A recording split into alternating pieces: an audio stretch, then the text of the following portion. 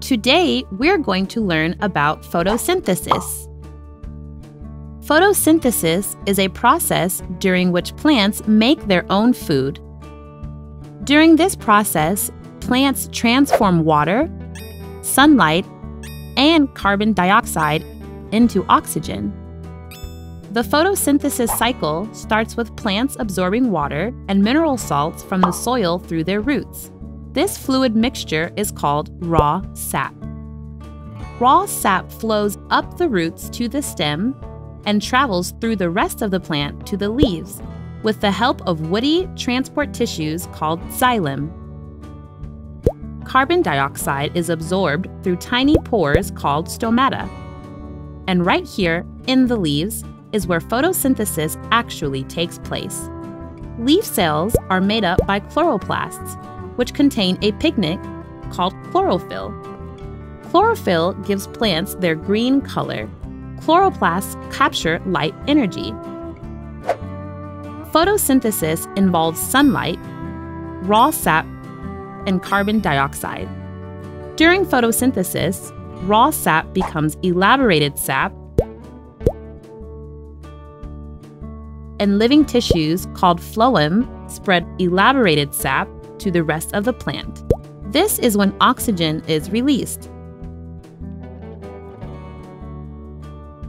Keep in mind that photosynthesis happens only during the day because plants need the sunlight.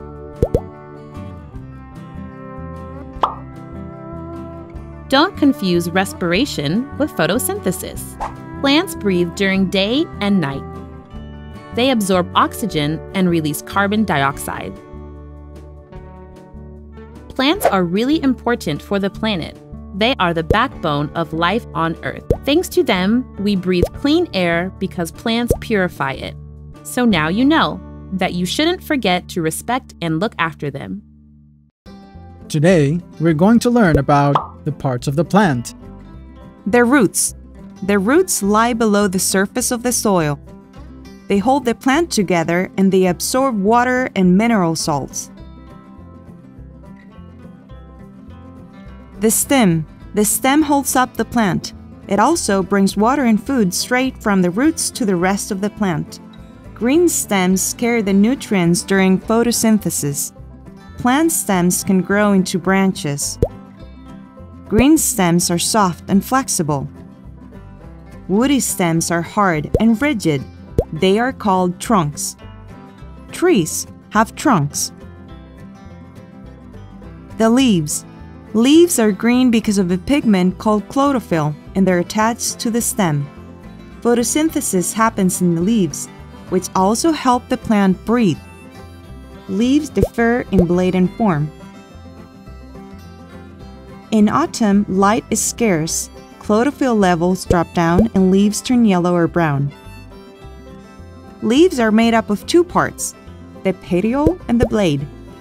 The blade. This is the flat part of the leaf, which has many green food-making cells. The petiole.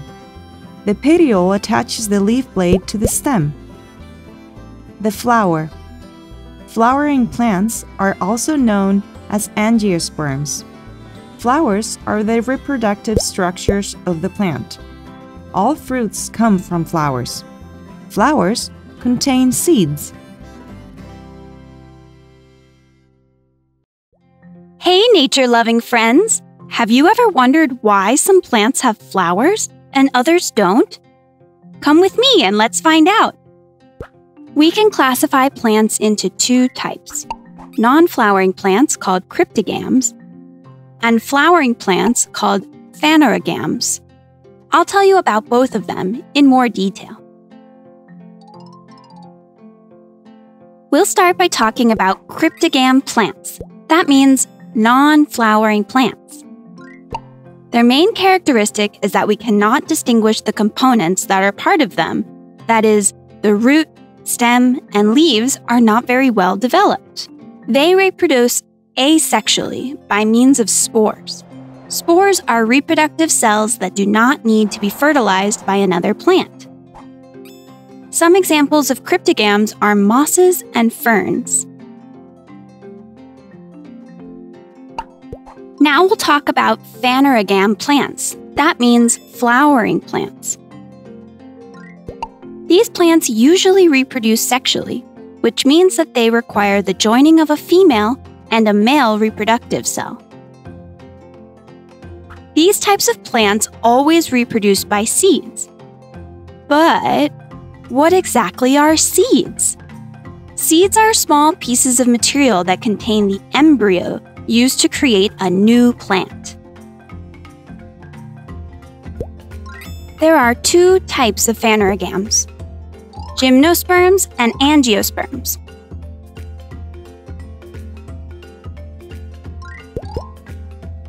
Gymnosperm plants have rather unnoticeable flowers, like those of a fir or pine tree.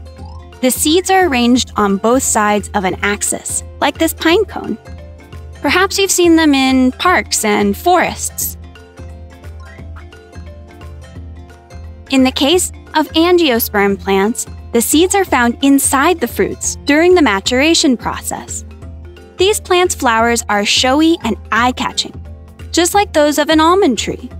Look at how beautiful they are! What a great time we had! Together, we've learned which plants are flowering and non-flowering. Do you think you'll be able to recognize the different plant types the next time you see them? Until next time!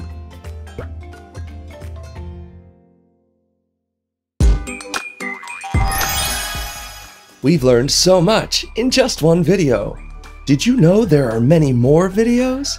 Imagine how much you could learn. Subscribe to the Smile and Learn educational channel to learn and have fun at the same time.